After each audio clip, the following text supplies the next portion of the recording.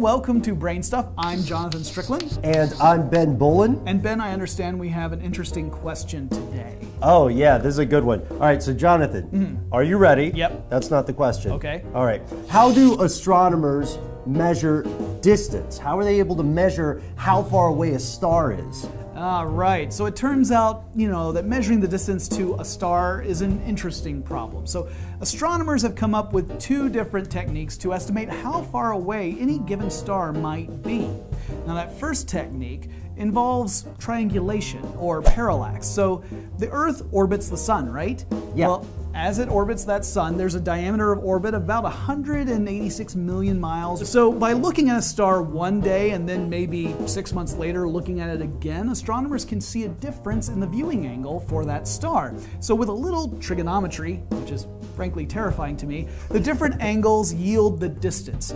So this technique works for stars that are about 400 light years away from Earth or closer. Now there's no direct method currently available to measure the distance to stars that are further than 400 light years from Earth. But there's an approximation, right? Yes, and this is a pretty clever one. This is the second technique. Astronomers can use brightness to figure out a star's distance. So they do this because it turns out that a star's color spectrum is a good indication of its actual brightness. So like blue, white, etc. The relationship between color and brightness has been proven using the several thousand stars that are close enough to Earth to have their distance measured directly. That would be the 400 light years and closer. So astronomers can look at a distant star, determine its color spectrum, and from the color, then they can determine the star's actual brightness. By knowing the actual brightness and comparing it to the apparent brightness seen from Earth, that is by looking at how dim the star has actually become. Once its light reaches the Earth, they can determine that the distance of the star is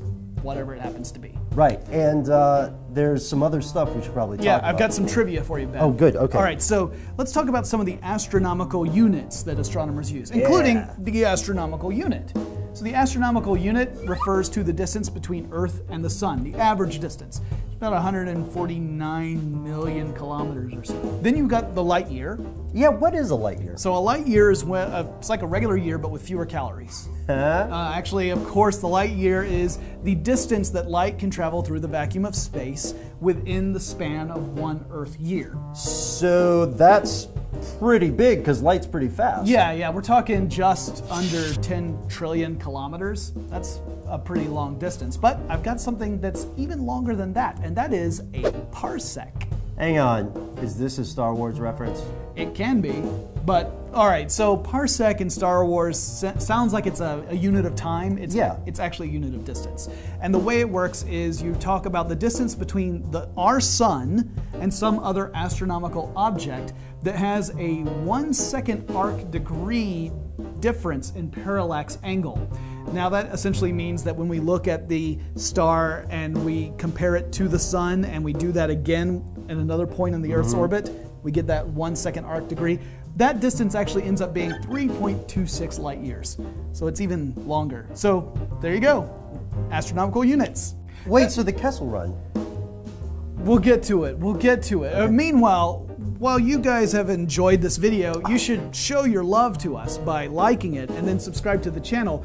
We've got a lot more questions we're going to be answering, like the Kessel Run. Thank you. So Ben, the Kessel Run is in fact a smuggling route in the Star Wars universe. Now, the retconned explanation of why Han Solo refers to the parsecs is that this route goes through several black holes. And for a ship to be safe, it has to go around the black holes as much as possible. So the safest route is probably around 15 parsecs. But Han Solo, he's a daredevil, and so he cuts off several parsecs and makes it more of a 12 parsec, or less than 12 parsec run. Oh, that's the line. Yeah. But is that because of the Force or something, or? No.